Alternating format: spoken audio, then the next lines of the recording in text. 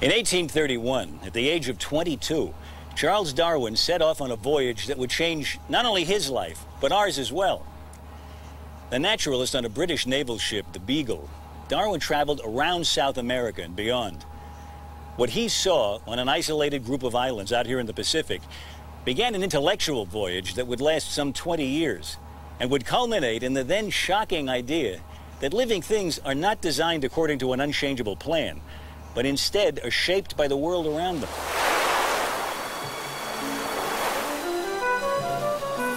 When the Beagle finally anchored here in the Galapagos in September of 1835, Darwin was very excited about coming here. He was really fascinated with the geology of the place, particularly the volcanic origins of these islands. But when he actually set foot on the shore, he was very disappointed in this place. In fact, this is what he wrote. Nothing could be less inviting than the first appearance. A broken field of black basaltic lava is everywhere covered by a stunted brushwood which shows little signs of life. The dry and parched surface, having been heated by the noonday sun, gave the air a close and sultry feeling, like that from a stove. 600 miles off the South American coast, the Galapagos Islands are actually the tips of volcanoes that have pushed their way above the ocean's surface. The oldest islands were formed some 2 to 3 million years ago. The youngest, including the biggest, Isabella, are a few 100,000 years old, with volcanoes that still erupt. My visit to the Galapagos is to take me to over half the dozen or so major islands, including one whose volcanic origins are only too apparent. These rocks look like they're laid out in a circle. Yeah, this is Devil's Crown. It's an old eroded crater that's very shallow here in the middle. We're in the middle of a crater, a volcanic crater? Yeah? It's not going to erupt, though, don't worry. How do you know? It's old. It's eroded. I've seen a lot of old things erupt. It's full of water. Me? I'm really surprised at how lush everything is. Yeah. That's the El Nino?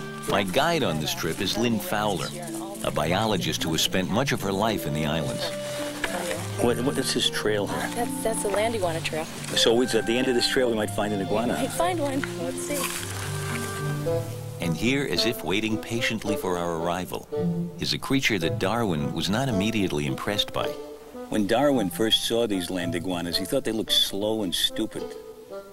In fact, there's a funny story he tells about that. Darwin was watching a land iguana burrow and making a hole somewhat like this one, with just his tail sticking out. And Darwin gave the tail a little yank, and the iguana backed out of the hole and turned around and looked at him, as if to say, "What did you do that for?" What Darwin interpreted as stupidity in the island's land iguanas is in fact an extraordinary indifference to humans that's shared by all the Galapagos animal life, and that Darwin repeatedly noted in his account of his voyage.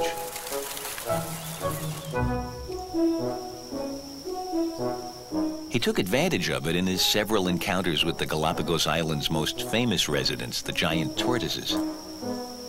As I was walking along, I met 2 large tortoises, each of which must have weighed at least 200 pounds. These huge reptiles seemed to my fancy like some antediluvian animals. I was always amused when overtaking one of these great monsters as it was quietly pacing along, to see how suddenly, the instant I passed, it would draw in its head and legs, and uttering a deep hiss, fall to the ground with a heavy sound as if struck dead.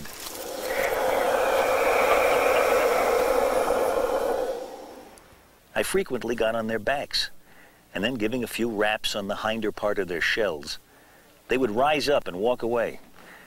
But I found it very difficult to keep my balance.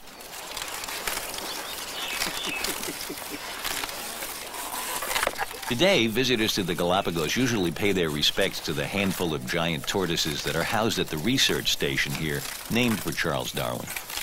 Although getting to feed them is a privilege reserved for the foolhardy. Hello. What a look in his eye. Oh, yeah. My problem is I not only saw E.T., I also saw Jurassic Park. In Darwin's day, the giant tortoises were still being hauled away by the thousands to provide fresh meat for whaling ships. Yeah, it's a little too close to my fingers. You can have it. The governor of the Galapagos told Darwin that he could tell by the shape of its shell which island a tortoise came from. This saddleback tortoise, for instance, comes from the island of Hispaniola. At the time, Darwin paid little attention to the governor's claim, but it was to be the foundation for everything that followed.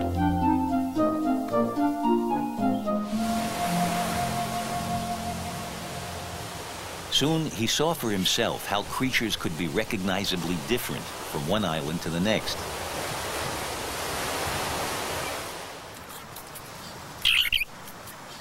These mockingbirds, like the saddleback tortoise, are from the island of Hispaniola. These mockingbirds are having a flick fight. They flick their wings and their tail back and forth. It's a territorial display between two big groups of mockingbirds that are families, and they're disputing what's going on at the territorial boundary. So they do this big display saying, you know, if you cross this boundary, this is what's going to happen to you. It's going to be bad. Dave Anderson is one of the few biologists with permission to come to the Galapagos year after year to pursue his research. The rules governing his visits are strict, and everything he brings in must go out. Mockingbirds are a constant presence in his camp on Hispaniola, and they seem eager to volunteer for a show and tell.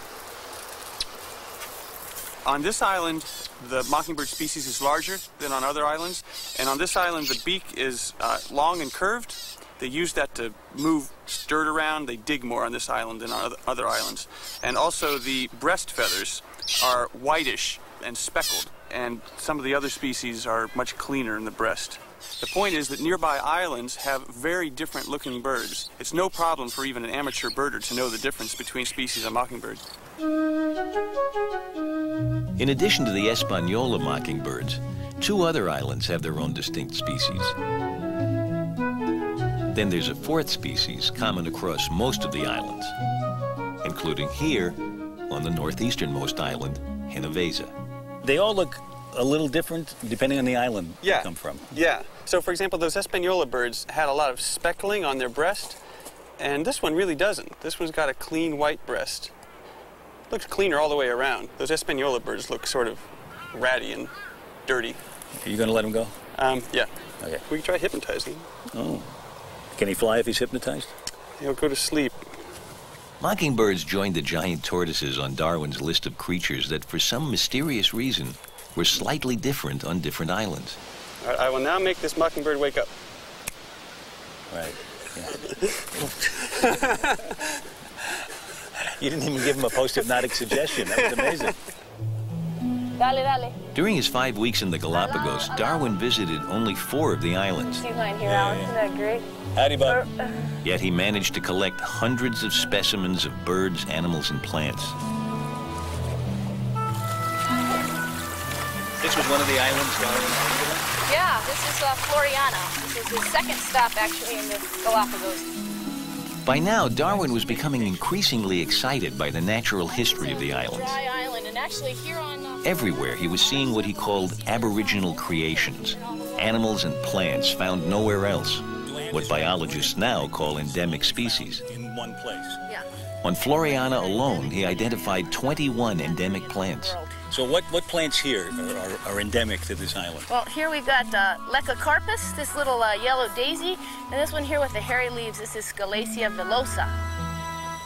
And once again, Darwin noticed that different islands had their own unique versions, including a species of Scalacia that grows into a 30-foot tree.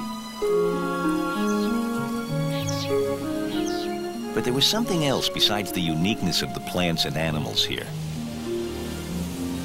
They seemed to Darwin to bear a striking resemblance to those he'd just seen in South America, and a tremendous idea began to germinate. Perhaps here in the Galapagos, he was close to nothing less than the origin of species. The natural history of these islands is eminently curious and well deserves attention. Most of the organic productions are aboriginal creations found nowhere else. There's even a difference between the inhabitants of the different islands. The archipelago is a little world within itself, or rather a satellite attached to America, whence it has derived a few stray colonists. Hence, both in space and time, we seem to be brought somewhere near to that great fact, that mystery of mysteries, the first appearance of new beings on this earth. It would be 2 more years, the Beagle's voyage finally over, before the mystery of mysteries began to resolve itself in his mind. It happened as he was puzzling over another group of creatures that, while he was here, he hadn't paid much attention to. The little birds now called Darwin's finches.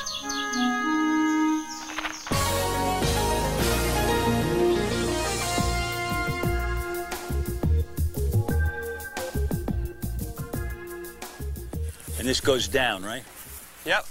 We're setting up a mist net to catch one of the group of birds that has become literally synonymous with Darwin and his theory of evolution. This just needs to be loose like this? Yeah, what happens is the bird flies in and doesn't see it, and so it carries the net out with it with its momentum and then sags down, hanging like this in a little bag. Can they hear that? You can also go like this.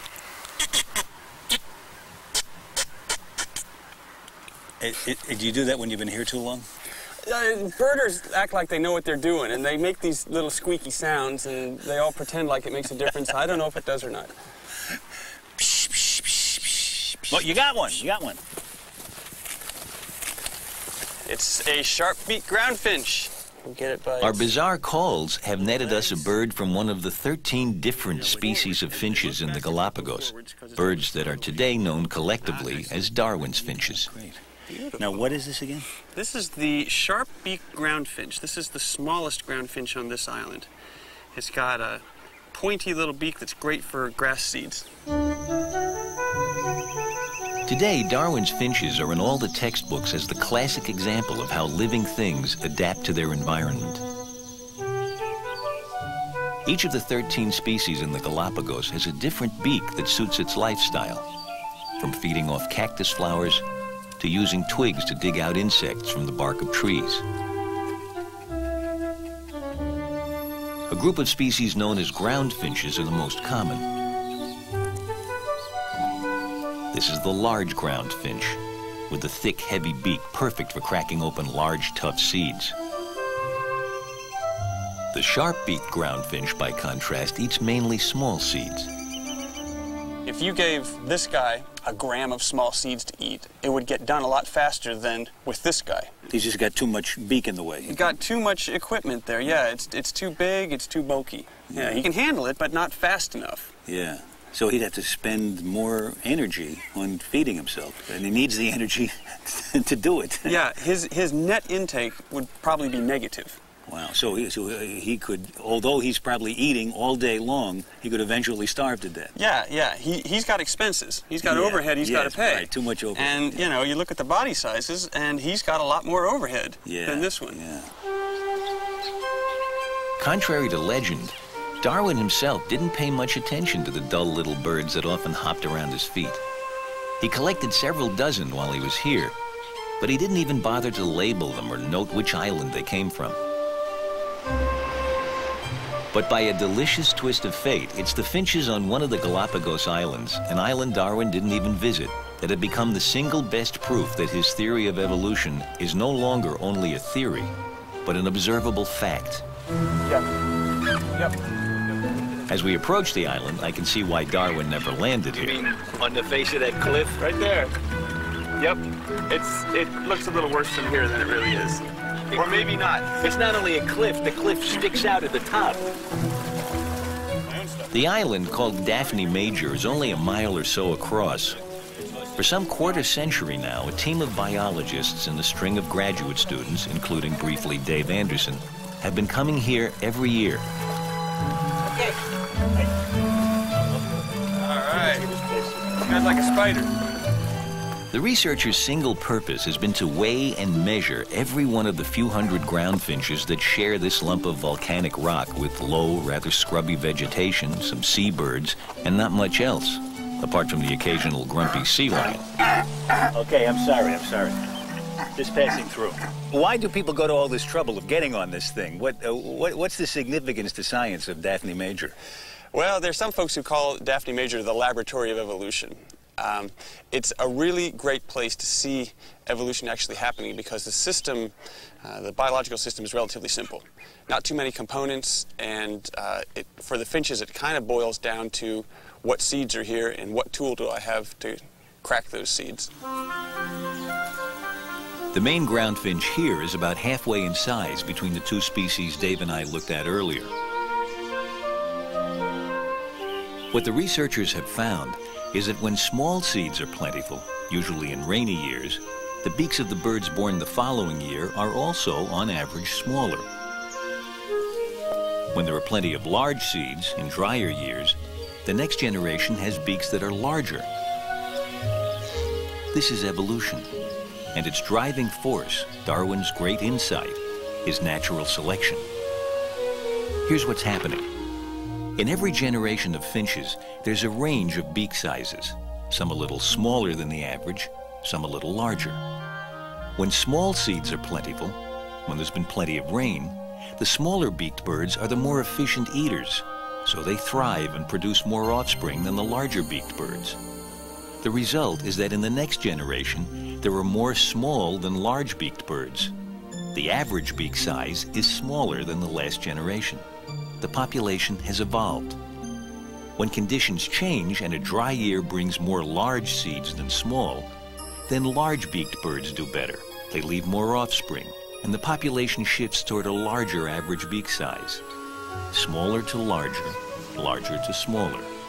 It's these subtle shifts in beak size that the researchers have so meticulously documented. The really significant thing they found is that oscillating back and forth, that the size of the beak really does change over short periods of time, and they know exactly why. It's because their food supply changes. And that's a case of actually seeing evolution in progress, to see it as it happens? Yeah. The really cool thing about this, for everybody, scientists and everybody else, is that there's no question that it is evolution happening in front of our eyes. We don't have to think of evolution as being something that you only get from the fossil record or theorizing about. You can go to a place like Daphne Major, where it's simple, and you can actually see the evolution happening on almost a monthly basis, but certainly an annual basis. I've often heard people say, people sympathetic to the idea of evolution, that you have to take a little bit of it on faith, but you don't have to take any of it on faith. Not anymore. Not anymore. Not after this study. People visit here, not just scientists. They need a trail that's established. It's wonderfully appropriate that evolution should move from theory to fact in a study of Darwin's finches, because it was while Darwin himself was trying to make sense of his haphazard finch collection that the idea of evolution first occurred to him. With it, he could explain not only why different islands have different finches, but also different mockingbirds, different plants, different tortoises. From the time their ancestors arrived in the archipelago, the animals on different islands have gone their own independent ways, shaped by the conditions they found themselves in, until eventually they became different species. As for how their ancestors got here, well, we're coming to that.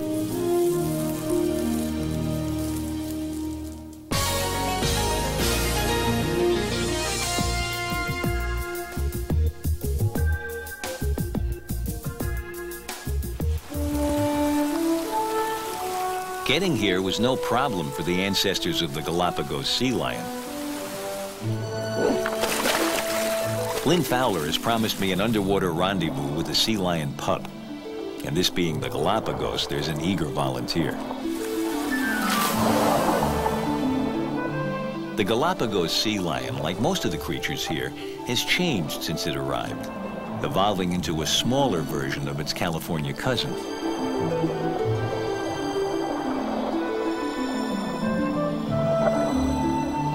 Your statement is like, so what are you going to do?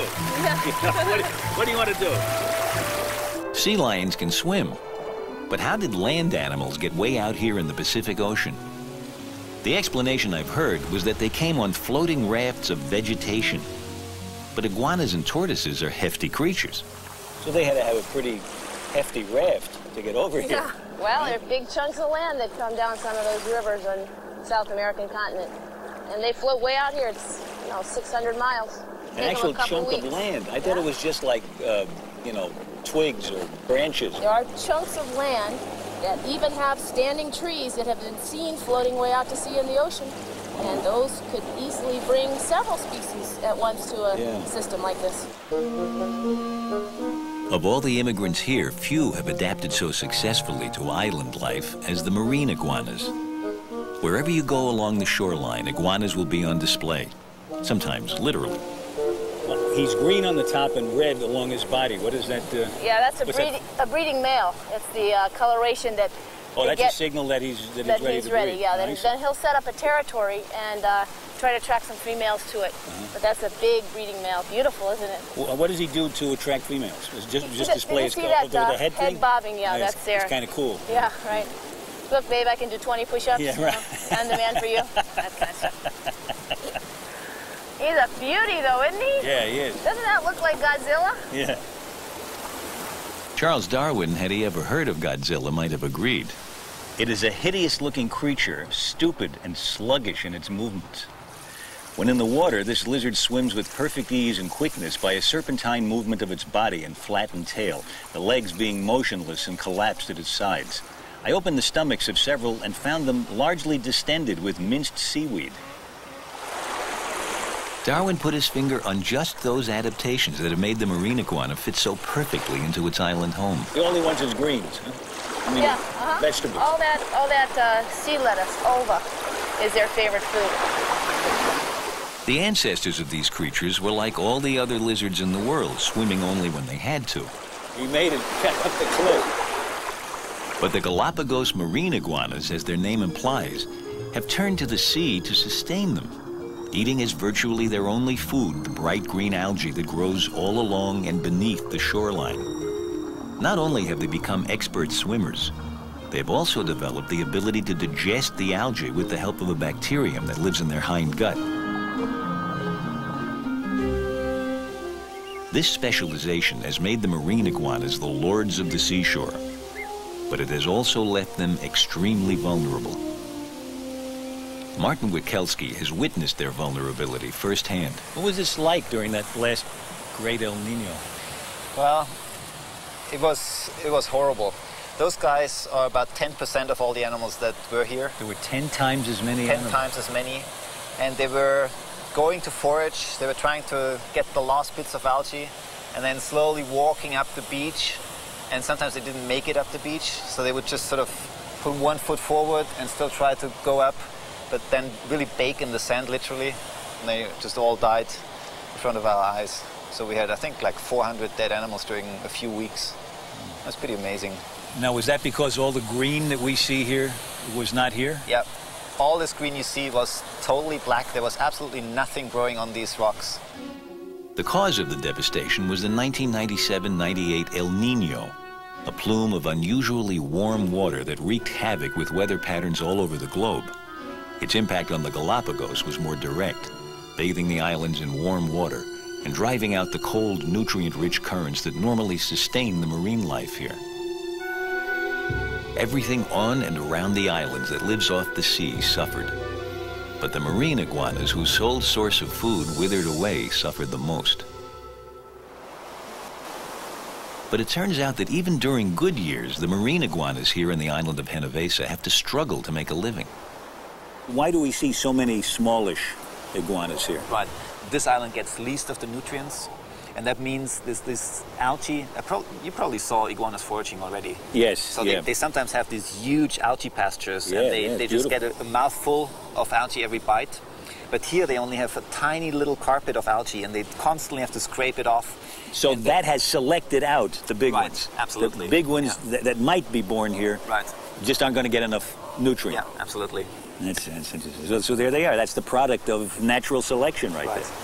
But even among these smaller than average animals, some of the males are clearly larger. This big guy has walked through the entire collection doing that nodding thing, which is to announce his territory, right? But is he the only one in this whole batch that's like dominant like that? He's the hotshot. He's definitely the prize male, because you see all these females around here. Yeah. They all like to hang out with him. So the females are the one who choose in that system, and the males just try to do the best to be chosen. The females are attracted to this big, handsome guy. Right. this ugly thing here. But Hey, it's not ugly. I know you come here every day, and you kind of like the way they look now. But I'm telling you, I just got here, and You should be here 30 days and you like them. yeah, right. Okay, okay. Yes, Martin actually does spend the entire 30 days the iguanas here are deciding on mates, watching to see which males the females pick. It's an important decision. Each of those females only has one egg. Oh, really? It's absolutely amazing. They have about 25% of their body mass in one egg. So it really counts who they choose. Absolutely. Martin is trying to understand why, if the big guys are so popular, the group here also contains a number of much smaller males who, instead of showing off, keep a deliberately low profile. You see that guy? He was sort of sneaking up on the female, trying to get her. That's one of these small sneaker males that hang out in the territories. And they try to sort of sneak up on the females. They're about the female size, so the male can't tell them from females. Well, so they just try to sneak up on females and try to mate with them if they can. So in a way, he gets an advantage. He has a chance to sneak up because Right. he's a female impersonator for, Right. up until the last moment. Yeah, yeah. There must be some reason the females accept the sneakers, or natural selection would have long since eliminated them. Martin's hypothesis is that keeping smallness genes around provides the females with a sort of insurance policy against those brutal El Nino years, when being big can be fatal. And that seems to be sort of a long-term strategy that they can't really know when the next El Nino hits. So sometimes they might just choose a small guy as a mating partner to have some smaller offspring, and at some other times they might choose a bigger one. One year you try it big, next year you try it small, and you protect yourself all the way around. He's not going to mind this coming in his Well, do it slowly and... In the course of testing his insurance idea, Martin has caught thousands of marine iguanas here in Genovesa. The least I can do is lend a hand with one. Now he probably is onto this. He's not going to like this at all. Wow, that's a good one. Excellent. I have good beginner's luck. This iguana was first caught and marked by Martin when it was a hatchling. 12 years later, it's one of the kings around here. But if another El Nino comes and this guy is too big, then we basically find his body on the beach at some day. That's the first one for the season. We just give him an A. The paint will make it easier to keep an eye on him. Is it possible that this will turn out to be some cue to the females that this guy should be avoided at all costs? That's a good point. Do they take any visual cues? Many people at conferences ask me. Oh, yeah? We did test it because in anolis, in other lizards, it would make a big difference. But in those guys, it doesn't. So the females don't go for coloration. They don't care about the markings we put on them. And they probably only go for the size and for the behavior. Yeah, but this guy is now clearly a movie star. I mean, they're going to... Aren't they going to notice that? That is true. So that's it for this guy. We can let him go. Okay. Martin Wikelski isn't the first scientist to catch and release marine iguanas here in the Galapagos. I threw one several times as far as I could into a deep pool left by the retiring tide. But it invariably returned in a direct line to the spot where I stood. Perhaps this singular piece of apparent stupidity may be accounted for by the circumstance that this reptile has no enemy whatever on the shore, whereas at sea it must often fall a prey to the numerous sharks. Hence, probably urged by a fixed and hereditary instinct that the shore is its place of safety, whatever the emergency may be, it there takes refuge. Late one afternoon, Lynn and I found ourselves stepping carefully to avoid marine iguanas lounging before bedtime all over the waterfront of the island of Fernandina. Ooh, almost stepped on his tail. I remember my surprised and delighted reaction to the first marine iguana I saw, only a few days ago. But already they've become simply part of the place. But just watch them for a while. What an extraordinary story they tell. For hundreds of thousands, perhaps millions of years, they've lived and died here, slowly sculpted by that living and dying from the land creatures they once were into the imperious masters of their new marine environment.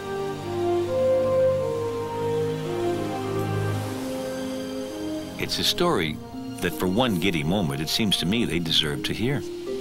No, I'm serious. There's this guy, Charles Darwin, who says it's so. Look, you have to believe me. You all descended from some lizard a long time ago.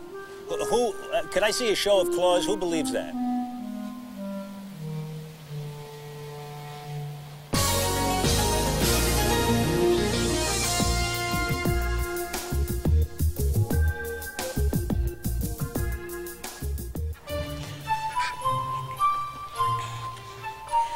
I should have known from my first encounter with a bird called the masked booby that this is a creature with a strange sense of right and wrong. Whoa. Okay. Yeah, we got a little close to the guano ring there. My second encounter came in the company of Dave Anderson. All right, Alan. Here we've got a nestling masked booby with its parent, who has conveniently stepped aside so that we can put a band on its chick. Dave has been studying masked boobies for half his life, trying to understand a singularly gruesome fact. Gently grab the bird.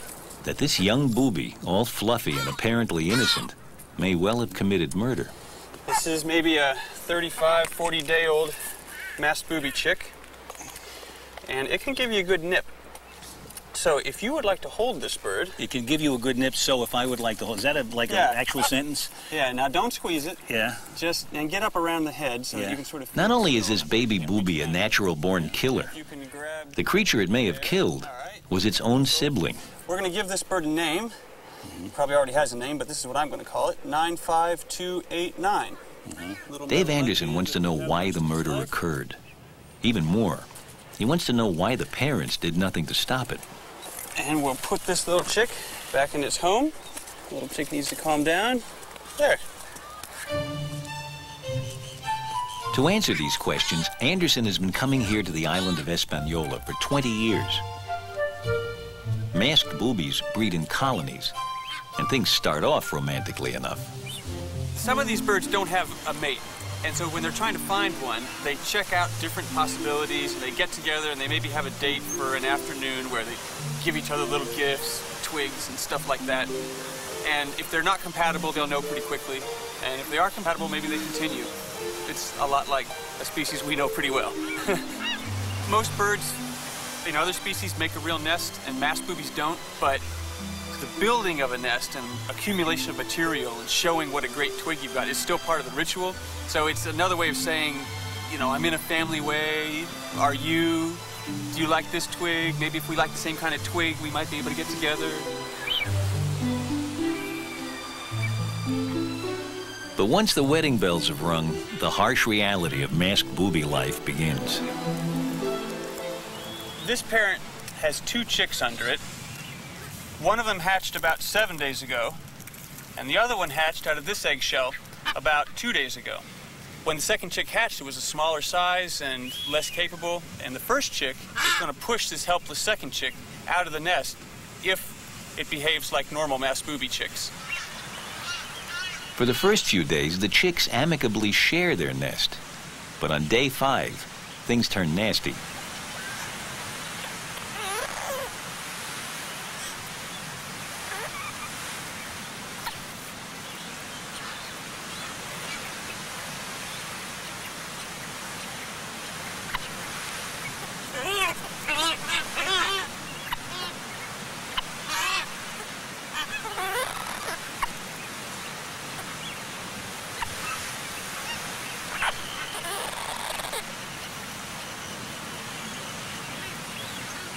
The main thing the parent is providing for the chicks is shelter from the glaring sun. The older chick is trying to push the younger out from the shade to a slow but certain death. Throughout the struggle, the parent remains aloof and apparently indifferent. The parent is not going to do anything about this siblicide. We call it siblicide, the killing of a sibling. If it's like most masked booby parents, it will simply watch or look around or do something else, but it will not help this poor offspring that's being killed by its own sibling. The first time I saw this happen, I couldn't believe what bad luck the bee chick had. Its closest relative in the world is throwing it out of the nest to die on the hot ground of sunstroke. It's sort of a miserable thing to see. I've seen it enough times now that I accept that that's the normal way of booby life, but it is kind of shocking the first time you see it. Shocking, and in Darwinian terms, baffling, at least at first sight. After all, that's the parent's own genes lying there dying. I don't understand the economics of this. If she's going to lay 2 eggs, and everybody knows that the first one is going to kill the second one, why expend all that energy to lay a second egg? It seems like a waste. Yeah. In terms of natural selection, selection is going to maximize the excess benefits over the cost. So certainly the benefit has to exceed the cost. In this case, there's a benefit to laying the second egg, even if you only want 1 chick, because they have lousy hatching success. They only hatch about 60% of their eggs, even if you eliminate accidents and stuff. Something about fertility or embryo development causes 40% of them to die. So if you're going to get 1 chick, you got to have 1 chick. You're prepared to pay the price of a second egg, even though it's expensive, because if the first one fails, the second one can take its place. It seems to me that once you've gone to the trouble of laying 2 eggs, and you have a good shot at having 2 healthy adults come out of that, isn't your purpose better served to let both of them live? Yeah, good question. If you experimentally stop the siblicide from happening and make them play nice, and then challenge the parents to bring back enough food for 2, about 30% of the time they can do it. She doesn't stop feeding. If there are 2 chicks in front of her, she'll feed them. You know, open mouth, put in food. That's what she does. And if there are 2 of them there, she puts it in at twice the rate.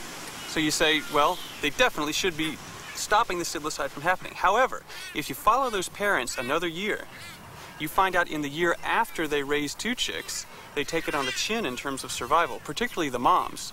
Regular moms survive at about 92% from year to year, and the experimentals that have had to raise 2 chicks survive at about 75%, and that's a huge cost. A cost that in terms of natural selection simply cannot be sustained. This is really fascinating, but on the other hand, I'm spending just a few hours talking to you about this, and you're spending your life on it. How did you get led to that?